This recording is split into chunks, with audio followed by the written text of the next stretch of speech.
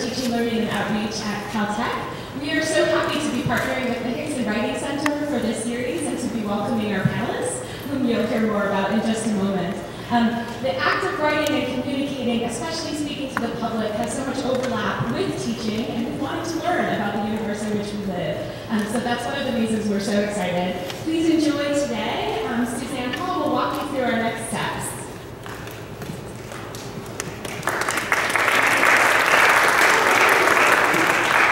Thanks so much. It's so exciting to see so many of you here today. Thank you to our panelists for being here. As Cassandra said, I'm Suzanne Hall. I direct Caltech's Higgs and Writing Center, which exists to support the many varied kinds of writing that are going on this campus every day. And we're going to hear about some of those today. In addition to that, some of you may know that Higgs and Writing Center sponsors one-to-one tutoring for students, postdocs, even faculty. Anyone who wants to come in and talk about a piece of writing, we have professional peer tutors to support that.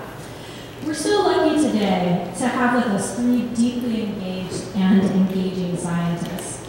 Our panelists' work makes clear the rich diversity of roles that writing plays in scientific discovery, in the dissemination of new scientific knowledge, and in public discussions of the meaning and value of science.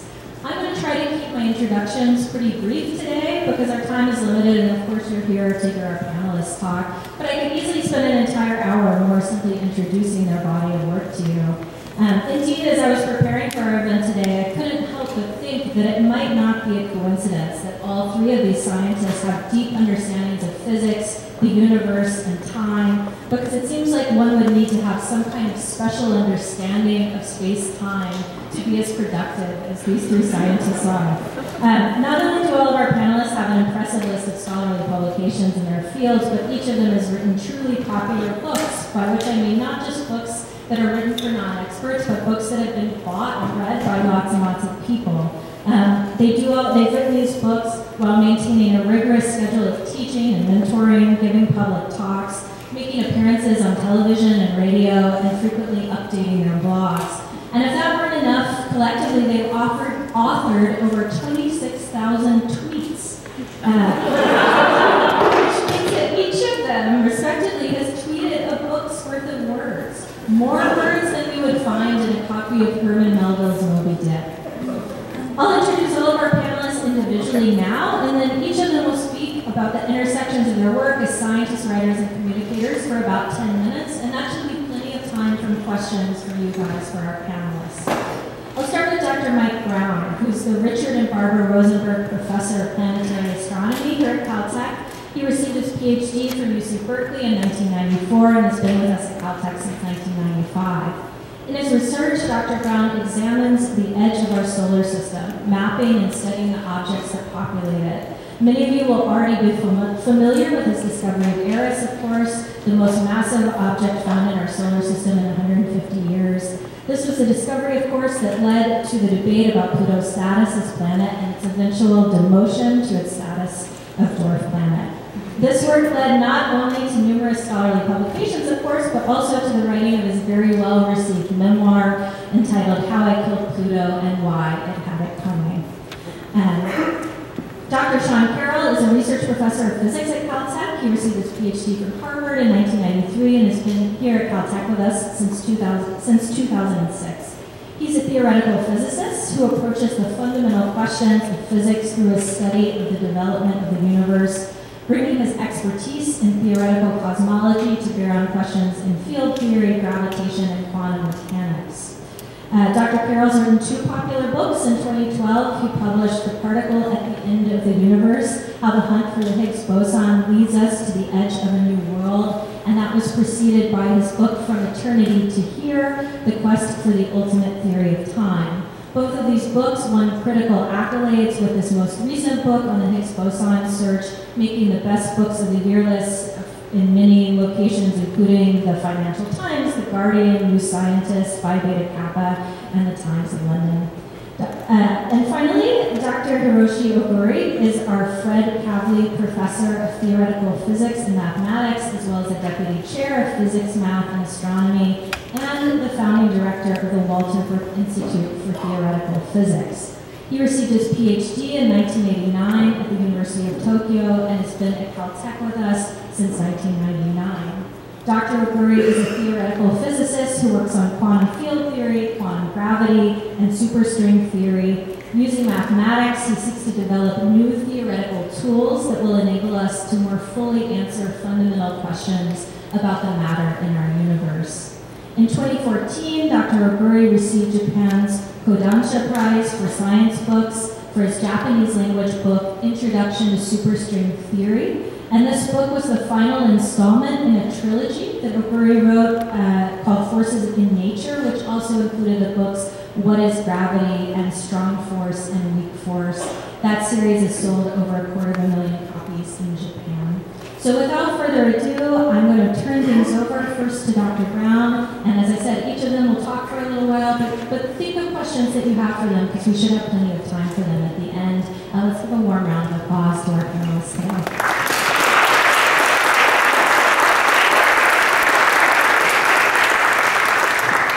Thanks for coming, and it's really fun to get a chance to actually talk about writing books, which is something that usually when I maybe talk about the science behind it, or I talk about the overall story, but I don't really talk about the writing itself. And so when Suzanne asked us to be on this panel, she said that she wanted us to talk a little bit about why we chose to write these books, maybe a little bit about what it was like to do, and what has happened since. So I'm going to start with why I chose to write a popular level book on the discoveries and on the motion of Eris. And it really all started because I love to write. And I love to write, writing scientific papers is okay. But I actually love to read, and I love to write more literary things than your typical scientific papers. And I actually took writing classes when I was in graduate school. You know, it was a great time. You're in graduate school, your advisor doesn't really know what you're doing most of the time, and so you pretend like you're working, and you go off and you take classes in other fields entirely. And so I took a whole series of classes in writing at Berkeley, with the idea, it was sort of crazy at the time, but the idea that when I finished my PhD, I would make a choice whether I was going to go into writing or go into science. And it turns out you never really make that choice, because when you finish your PhD, you're kind of on this track, and it's a lot easier to do science than it is to do writing.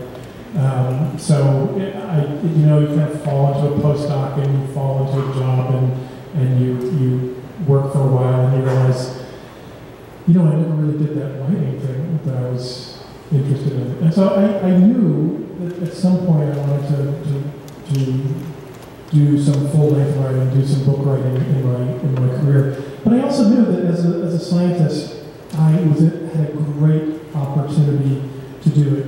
The typical person on the street, if they decide to sit down and write a book, they might not have very much interesting to write about, but the typical person, I would say, in this room probably has interesting scientific things to write about. So I knew it was a great opportunity. And then, it's hard when you are presented something as ridiculously publicly accessible as killing Pluto.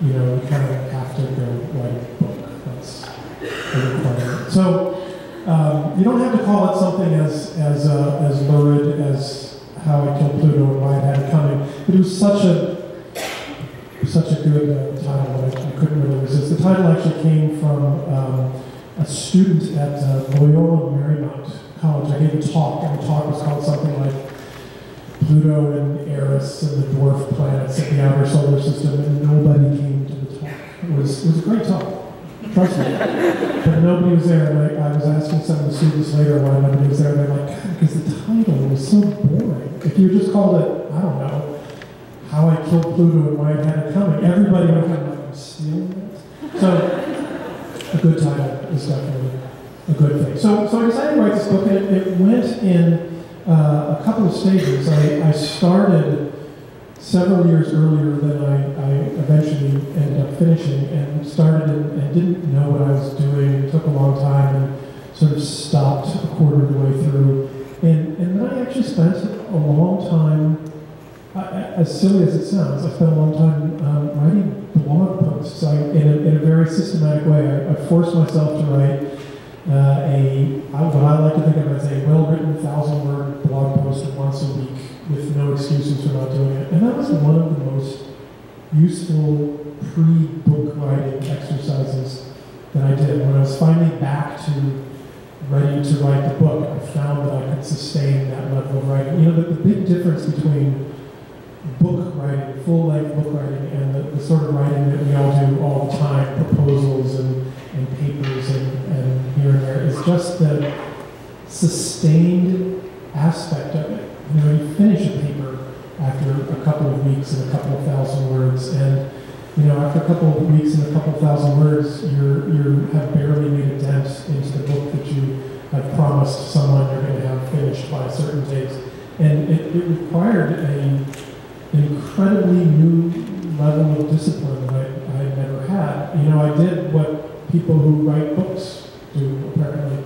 You always hear that they, you know, write a certain number of words per day or at a certain time. My technique was get up, go to work, check on what's going on in my office, and then leave immediately. I would walk down the street to Pete's. Most of my book was written at Pete's Coffee from the hours of 9 to about 11:30 every day for about 6 months. I was a fixture. If anybody was ever at Pete's Coffee there, they would see the back of my head. That's what I had to do. I had to do it every day for about that length of time to get through the number of words. It's just an incredible amount for me. I was just shocked at how long it took. It was also just a pleasure. This is one thing I didn't know, whether it be fun or tedious to do, and I found the writing incredibly pleasurable. I found the editing process afterward also just fabulous. A good editor is, I'm telling you, grad students, a good editor is a fabulous thing. You learn so much about your own writing and your own silly tics and how to be better from a good editor. Take a good editor seriously. You can ignore the bad editors, and there are a lot of them out there. Probably your faculty advisors are all terrible editors. Don't believe anything they say. No, but find a good editor and have them edit your papers. It's a pleasure. Everything after that moment, from the writing to the editing, when it was sort of out of my hands, was just about the most tedious thing that you could imagine. You know, waiting months and months for it finally to get published, and then going around and I don't know. I don't mind giving talks about science, and it was fun, but I didn't actually enjoy the post-book part as much as I did, which is perhaps why I have not been rushing to go do another one. I might one of these days, because the writing was so much fun, but I would really have to be handed something quite fabulous, like the killing of Pluto again, I think. So my 10 minutes is almost up. I just want to say one of the real reasons I chose to write the type of book I did. It's a quite unscientific book. You know, it's not has no equations, has no deep science in it. It's more of a memoir than a lot of science, but it includes. It's very accessible to non-scientific people, and it without them noticing it, they actually learn a lot of science while doing it. So I think of it as part of the educational process, part of my outreach process, trying to get science out to the rest of the world without them really knowing it, which I think works really well in one of these types of memoirs. The people who liked it the most, I think, were the total non-scientists who were surprised at how much they liked it. The people who liked it the least were the really engaged, like amateur astronomers who just went into science, and they were like really pissed off that I got married in the middle of it and I had to talk about it. And so, you know, and it was hard to read those comments all the time, but you get over it eventually, and you realize that not everybody's going to love the style that you do. But that was, it was, I think, worked well for that. I think it did bring a lot of people in, and a lot of people are now still very engaged in what's going on in the solar system, what's going on in the outer solar system. So I've enjoyed the aftermath greatly, and you know, someday I might actually do it again. Who knows?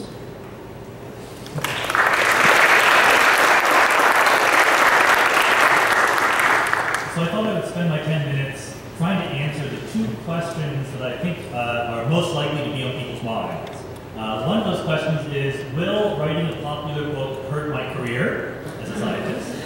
The other is, how do I get on the New York Times bestseller list? So for the first one, will writing a popular book hurt my career as a scientist?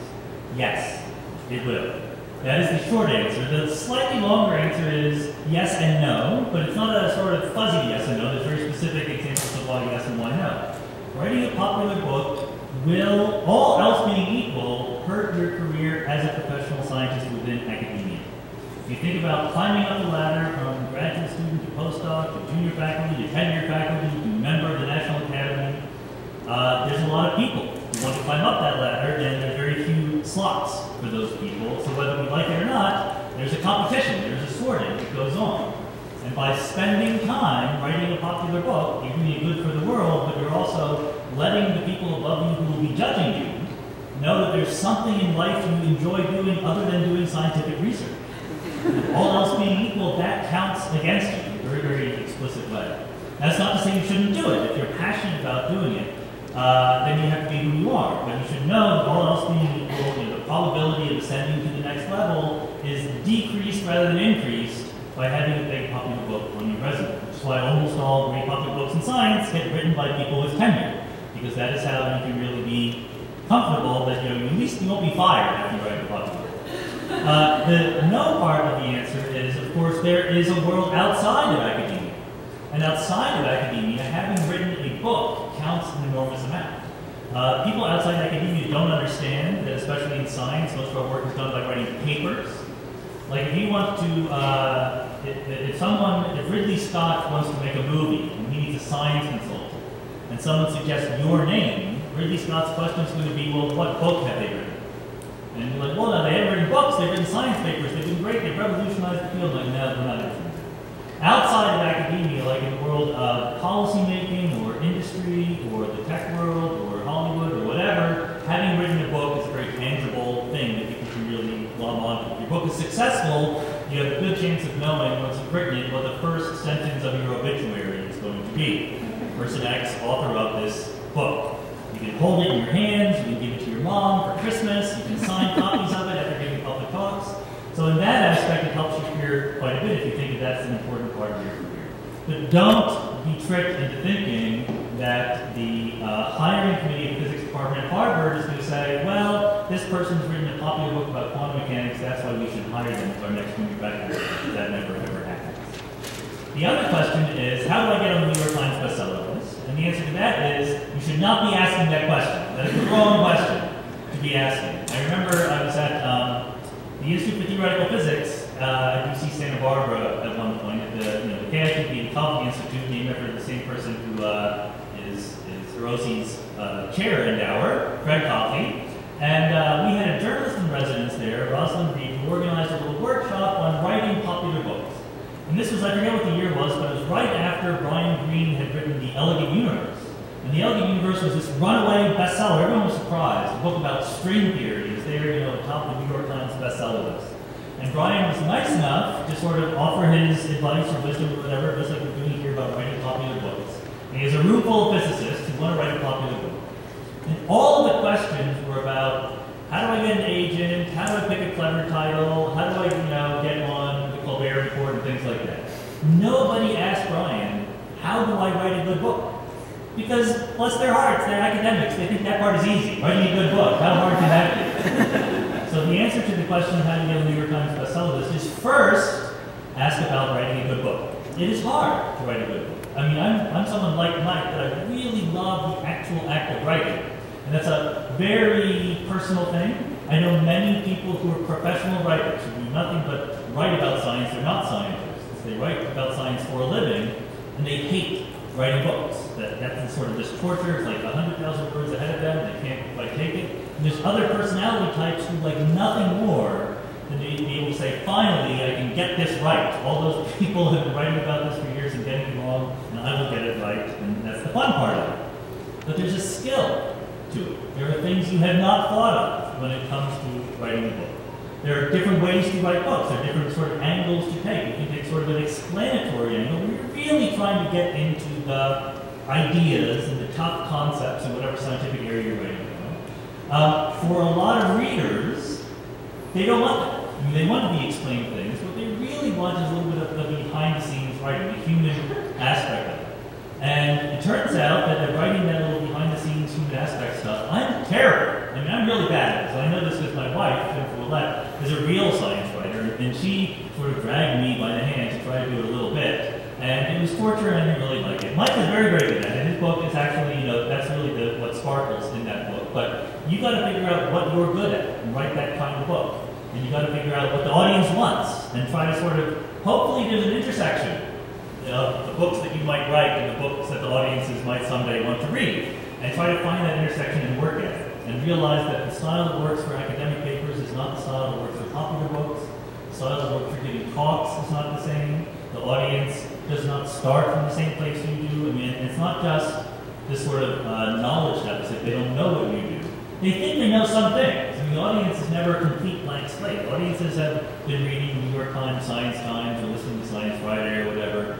You need to somehow, of the many, many, many books that are written every year, get them interested in yours by picking an angle they haven't thought of before. It's exactly what Mike was saying about the title of the book. That's half of the battle. Jennifer, my wife, was on the jury for the LA Times Book Festival Science Book Prize. Every year they give out a prize for the best science book of the year. You might think, so, what, 20, 30 good science books? No. There's over 100 good science books every year just nominated for the LA Times Book Prize. Forget the ones that didn't make it to that stage. There's a huge number of books written. It's very depressing to see all these books. As a writer, you're like, no one will ever read my book, even all of these books.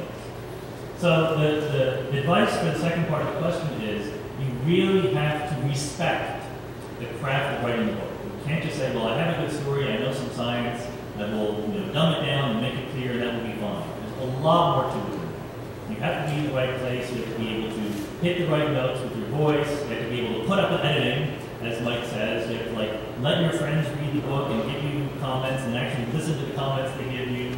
And it's fun and it's extremely educational if you do it right, but it is just as much a craft that takes time to master and is worth mastering as actually doing science.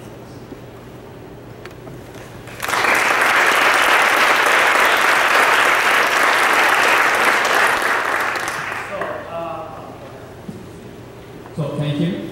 Okay. So I have written actually 4 popular science books, and they're all in Japanese. And the reason for that is that I have been in California for 25 years, 15 of that at Caltech. But I was introduced, educated in Japan, all this way through PhD, and I wanted to find a way to return the paper. And writing popular science would give me a way to contribute to public understanding of science and motivate the young generation in Japan to pursue science without being this kind of environment of Caltech. So my first book was published about 3 years ago, and it was introduced, What is Gravity? And so I wrote some popular article before that, but this was the first genuine book published in Japan. And so I started writing it a few months after the 2011 earthquake in the eastern part of Japan, and the disaster at Fukushima nuclear power plant. And afterwards of the tragedy, I wanted to write something which brings excitement to science and also something fun to write about. And so I think the title, What is Gravity, was a good one, and I give credit to my editor for that. So people tell me after I publish the book that they have never thought about that question, but now that I ask them, they want to know what it is. And I don't give a concrete answer to that question, it's a work in progress, and the answer will not have immediate practical applications, but the question apparently appealed to desire for people to understand something fundamental about nature. And so I'm glad that I was able to convey that. And then the second book was about strong force and weak force, and so after I told them about the gravitational force, I had to tell them the rest of the forces. This book was about strong, weak, and electromagnetic forces, and so this was the sequel. And I wrote the third book, which is about superstring theory, which is sort of the unification of the world forces. So I thought that I was done with my science writing with that, so I completed it, so that was I one package. But then there was a new challenge. So I have a daughter, and she was born in Pasadena. She's bilingual, so she went to Japanese school on weekend. And so at the commencement, I was asked to do some speech. So I gave a speech, and so basically I told them, well, it's great to be bilingual. You can think about things in different ways, and I quoted, say, for example, Sharman, who said that to be able to speak two languages, like to have two souls. So, and then I said that, well, but then there's yet another language, which is a language to describe the universe, which is mathematics. So if you are proficient in mathematics, it will be pretty about that. So then I wrote about, actually I had a blog in Japanese, so I posted a speech on the blog, and then a book later contacted me and asked whether I wanted to expand on that and write a book. So I started out writing, contributing some kind of bi-weekly column on mathematics, some magazine. And this was a sort of fashionable magazine. The rest of the article was about fashion, all other things. So I feel like I came to some very fashionable party in the school uniform. But it was apparently quite popular, and so there was in total 18 stories, and it was just like my writing blogs. And so I turned into 9 stories about Bayesian statistics and prime number, and how I say public key, and geometry, and how you measure the size of the universe, and incompleteness theorem, and Galois theory, and all these kinds of things. So as I was writing the book, my daughter was actually applying to boarding school on the East Coast. So this was sort of my letter to send out on the East also, and that turned into the stuff it just came out last month. Top-selling book in mathematics, so it came out very well.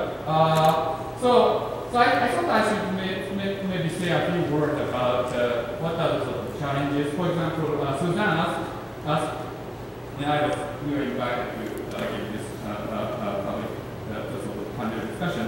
So by discussion, one of which was how is the process of writing a paper different in light research. And of course, they're very different. In my case, my book is mostly about theoretical physics, and of course, mathematics is the basic language. The Feynman said that to those who do not know mathematics, it is difficult to get, of course, a real feeling as to the beauty, the deepest beauty of nature. And I'm totally handicapped because in popular science book, you cannot really use equations. Right? It is said that every equation costs half of the audience.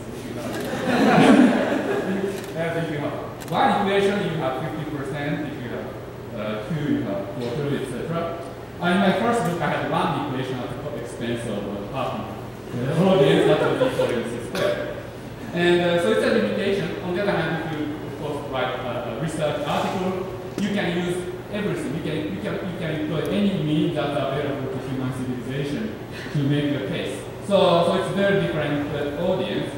And but I think one important thing is to respect your reader and try to give convincing argument to the extent as possible. So for example, at the end of my first popular book, I try to explain. So when I write a book, I sort of have in mind audience. For example, in my last book about mathematics, I had in mind my daughter going to this course. And so after my first popular book, I wrote that when I wrote this book, I had in mind meeting with a high school classmate for the first time in 30 years after graduation. He had a different career path and is working in an area far away from science, but he's still as curious as he was when he was in high school and is open to convincing argument. I wrote this book for this high school classmate to explain to him what I learned at the university, what I studied in graduate school, and what I have been thinking. So it was like that. So I had this particular friend in mind, and he's not a scientist, but I wanted to explain to him what is gravity. And so that was my book. And of course, to explain things with the equation of mathematics, you have to employ analogy. And I think that's where, so maybe I should say, of course, there are professional writers, and they are great. They are great. They do great service to outside outreach. But there are some benefits of a professional researcher to do some science writing, and I think there are at least two. One is that we can come up with some interesting analogies. So for example, so when I can tell, for example, whether a particular analogy is a good one or not without consulting anybody. When I take a long walk with my student, postdoc, collaborators, we talk about physics and mathematics, but we can write long equations, so we try to discuss things using analogy. So I try to use those in my group, and so I try to come up with new ways of explaining this. So that was fun. So there was one part of the writing to try to come up with a new way of explaining things. And the other is that each researcher, he or she, has sort of particular passion and prejudice, and so it comes in the good science books, popular science books, those would come through. And so I think those are sort of benefits of professional research writing. And in my case, of course, my stage job is research and education student, and so I only do that after dinner. Try to. So it's not always possible. When the book was to be published and completed a few weeks before, I have to spend quite a bit more time editing and refining. And but other than that, I try to limit this to public outreach is important, but my day job is research and education. So that's how I sort of time is sort of mostly precious commodity, and so I try to do it. So that's all.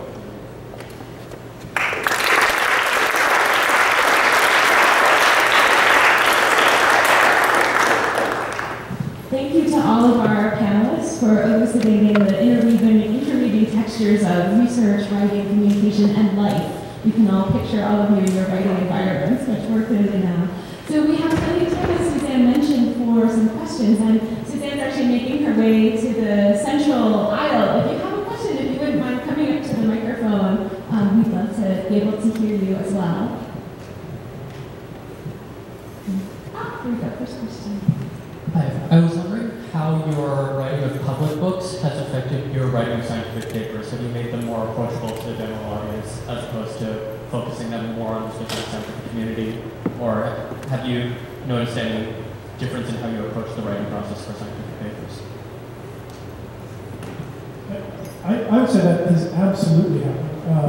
I write differently now. There's something about writing, a 100,000 word book is you learn as you're going along, and so actually it's sort of odd if you read my book. I actually feel like it gets better as you go through it because I become a better writer as I'm learning more about how to write. But I've kept that, and I think that my scientific papers are. I think they're different from most of my colleagues, and that I'm trying to make them more widely accessible. And I have a rule for myself that I don't follow as much as I should, but that every paper I write, I then also try to write a public account of what that paper is explaining, what it is to just because it seems like if you're doing all this research, you should be explaining what's actually going on too. And so both of those, I think, make it a very different process. Yeah, I don't think it's affected my scientific writing at all, sorry.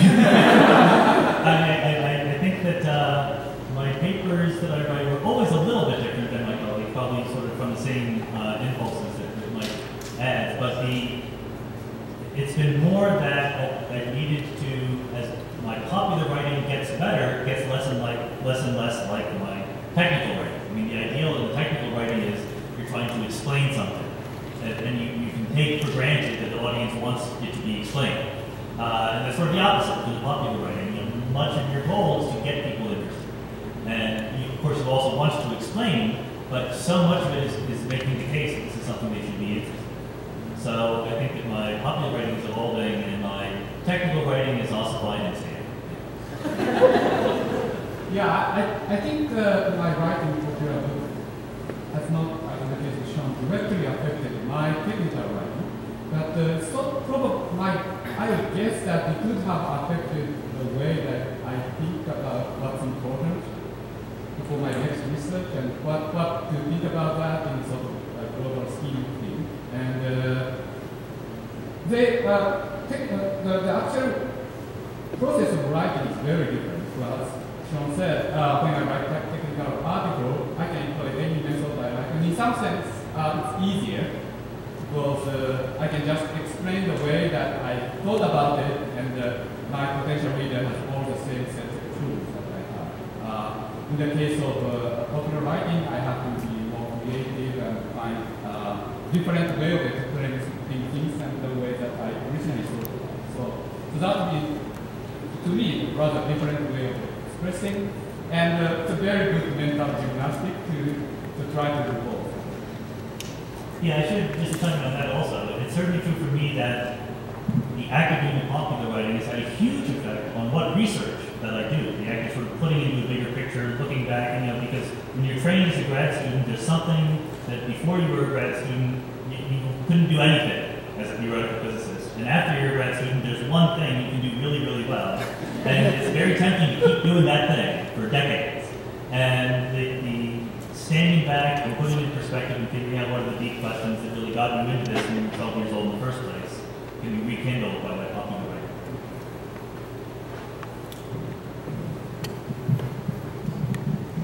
Okay, so say you have your great idea for a book and you want to write it and you want to plan out how you actually start going and finding editors. What's the process like of actually going, getting that off the ground, getting, that whole process to something. I assume it's publish it entirely. So I would say getting an agent is the single most important thing. Don't think that you can write a popular book and get it published without an agent, because you can. You can just publish it yourself. Because Amazon will publish anything for you and you pay them. If you're serious and you want to read your book, get an agent. Publishers are not in the business of listening to authors, pitch ideas, but agents are. So you have an idea, you write a proposal. You say, this is what I want to write about, here's the outline for the book, here's why it's an interesting book, here's my own personal story. You send it to an agent, they will laugh at how bad and pitiful it is, but they will help you fix it, or they will say, this is just unfixable. Most of the time, they will say this is unfixable. And I got turned down by many agents before I finally found them. But that is the first step that gets you on.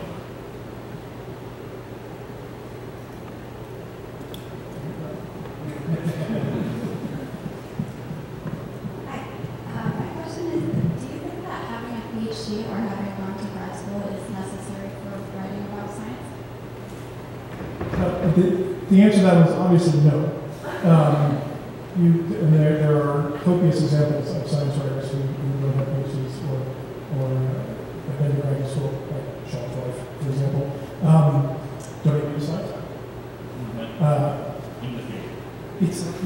That said, it's a great background to have if you want to be writing about science. I think you understand things in a different way, and it's a good way to do, but it's absolutely not necessary. Yeah, so there's I agree with Mike that there's a difference. So that would be a different, namely, the qualification of PhD is to discover something in science that adds something to the scientific knowledge. And so that experience helps in the sense that, for example, if you want to write some particular area that you have worked on, you have a passion and you have a new, different perspective to tell. And so in my case, that's what I did. But that's not all science writing is about, and that certainly is not qualification. There are great science writers who can write in areas that he or she has not worked on, and that's a skill that I don't have with those science writers. As a person who had English as a second language and issues with reading all of my life, I became an artist. However, I also had a circle of friends that were electrical engineers, so I had a thorough understanding of things in quantum electrodynamics. And one thing that motivated me to continue focusing on my hobby study were comic books of quantum physics, comic books of astrophysics, electricity, whatever.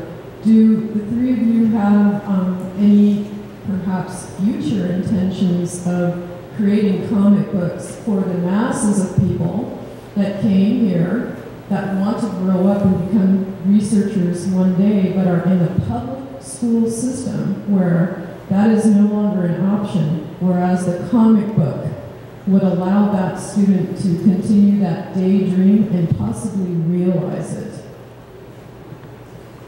I haven't personally had that ambition, but I think it's an awesome ambition. I'm very, very much a believer in diversifying different kinds of media that we use to reach out to people. So which is why I think it's important to write blogs and have Twitter and give talks and do courses for the teaching company and as well as writing books and so forth. And I think that, yeah, comic books, graphic novels, little YouTube videos, little apps for your iPad, I think all of these are fantastic ways of reaching different audiences. And I think that the internet, you know, it's tough for professional writers because there's so much content out there that it's hard to make a living providing it. But for the consumer, you know, it's you have a lot of variety of ways to get things. And I think this is going to become more and more. One thing I can say is that writing popular book gives you credential, as Sean said. So I often get asked to advise or consult on.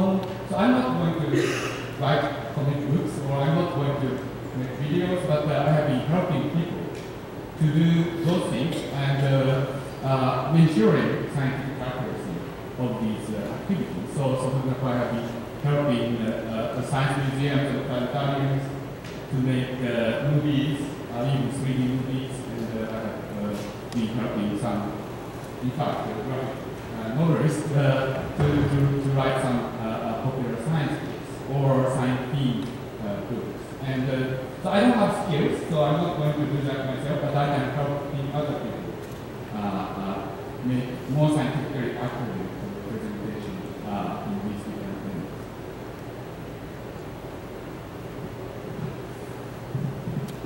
Hi. So there's a lot of subtleties and intricacies that kind of go into science. So I'm wondering, how do you balance that with the need to kind of generalize and summarize when you write for a popular audience? Yeah, that requires like a 6-lecture course, not an answer. But, you know, well, it's hard, and everyone does it differently, which is why it's good there's a lot of different books out there. I think that, you know, I really feel that, well, like I said at the start, people don't come from zero, right? Everyone you're talking to knows something or thinks they know something. You know, they have some beliefs. And your goal is to take whatever place they are and move them to a place that is closer to the truth. And I say this very explicitly because there's a lot of places that take as their goal saying things that could be construed as true, even though they won't be construed as true by many people reading them. I mean, the example that still bugs me from a couple of years ago was Stephen Hawking wrote a paper that got promulgated in the media as Stephen Hawking doesn't believe in black holes anymore. And that's because there was a sentence in Hawking's paper that says, in this sense, black holes do not really exist. And then during that sentence, here is the sense in which they do exist. So that doesn't get in there. So I think that it's always possible to find a way to say things that are strictly speaking true. But the art is to figure out what people already have in mind and sort of use the language they start with and move them in the direction of what is slightly more true. And sometimes you need to sort of have a little agreement with your audience that it's not going to be easy. We're going to have to suspend our disbelief in some commonsensical things if we're talking about space-time and quantum mechanics and things like that. But for every person, it will be different. So writing a book is a little bit hard that way, but there's nothing like talking to actual people and finding out what they believe to figure out how to do it right. Other questions? Yeah, so, as someone started out in literary fiction, actually, a long time ago, I find it's getting harder and harder now that I'm a graduate student in astrophysics to find time to write. So, Professor Brown originally took a rather disciplinary approach to writing, sitting down in the coffee shop, blocking out time, and doing this daily. I was wondering if you had any other thoughts of how to manage time for writing and being professional in science. I don't have any other thoughts, but if anybody does, I'd love to hear them. There is no way to manage all your time and still have time for everything. But I mean, for me, it was for the book. It was sitting at the coffee shop. For when I was doing the regular blogging, and this is the reason why I don't do it as much anymore. It happened on weekend days when my daughter was taking afternoon naps, which was a regularly scheduled occurrence, and I knew I would have a couple of hours to write. As a scientist now, I have a hard time sitting down and writing a paper because I don't have the discipline that I had when I had a book.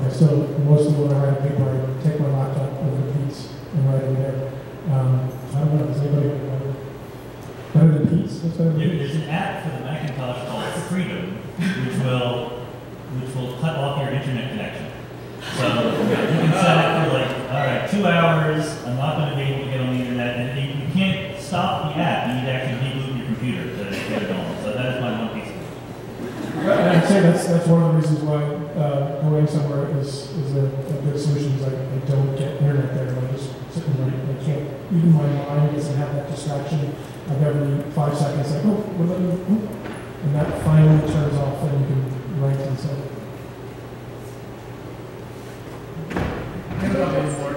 I wish I know. But again, I'll just emphasize once more the plurality of options. I mean, these guys are both way more disciplined than I am. I'm like, in any 15-minute block of the day, I'm not quite sure what it is I will be doing. So someday I'll be writing a paper, another day I'll be reading my email, and I'm not writing a book, and it's just what works for you. And it's a constant source of stress. So, as I said, I try to limit the time I spend on writing, and also, I only start writing when I feel I'm really happy. So in some sense, I procrastinate. So when I want to write something, like I have a chapter to write in a book or some article, I think about it, and then occasionally, and then sometimes I hit a good idea, and I only write it when I really have to. So that, of course, encourages me to procrastinate. So I don't write as much as I should, maybe, but that, and then when I have to write it, I really decide, well, I'm going to do it in the next 2 hours. I can't finish it, so it. And so that's how I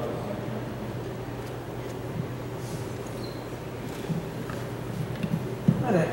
So when I read popular science books, I mentally kind of classify them into books that try and explain theories, that really try and explain science and discoveries, or nature, something like that. And the other set is books that are really telling the story of scientists, or the story of how that discovery came to be, or how that invention came to be. Why do you think it's difficult to kind of combine those two modes of writing, and why haven't I read any good books that combine the two of those into one thing? I certainly know the styles that you're talking about. There's the sort of historic, this is the way that this science developed, and then there's the, let's sit down and teach you the science. I don't think that there is a lack of a middle ground in those. I do think there are books out there that will give you a narrative on someone doing something or something happening, and also can do a very good job on describing what the science is. I think you're right that those two other styles are quite common. I don't think the other one is not there.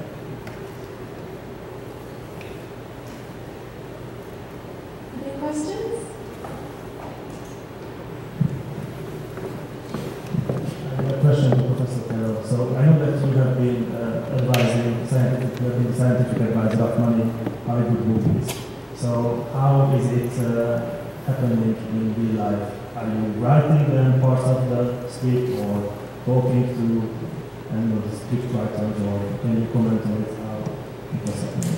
Right, so there's an organization based here in LA, started by the National Academy of Sciences, called the Science and Entertainment Exchange. And what they try to do is they get requests from writers and producers and directors in Hollywood. We're writing this movie, or we're working on this production, and we have some science questions, we'd like some more science in there. So the exchange tries to find good scientists who are both good at science and able to talk to people who are not good at science, which is part of the criteria. And it works in all the different possibilities. I mean, no, you're not writing lines about it, usually. I mean, there's one line of mine that appeared in Tron Legacy, and there's another line that appeared in Thor, where Natalie Portman says that it was an Einstein-Rosen bridge in Thor. That was me. But much more important than that is Natalie Portman's character, James Foster. In the comic books, was originally a And she eventually got promoted to a doctor, but for the movies, they wanted to beef up her role, so they wanted her to be some kind of scientist. So we consulted with the people at Marvel about like what kind of scientist should she be, what kind of science should she do. Like we decided, she was sort of a theoretical astroparticle physicist with some aspirations to collect data as well. And Kenneth Branagh got rid of all of it, but there was some awesome background material on Jane Foster's character, and I think that that's much more what we have to offer as science advisors. I mean, they don't want us to fact check their movies. If the star of your movie is an Asgardian who comes down with a giant hammer and smashes things, getting the laws of physics right is not your primary concern. But getting something in the spirit of how science is done might be. So I think that's more what we have to offer.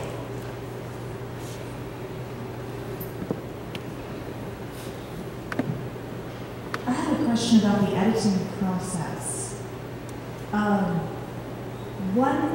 If you could pick one thing that you wrote that you more or less fell in love with, but the editor wanted you to take out, can you tell me, A, did it actually end up in the book or not?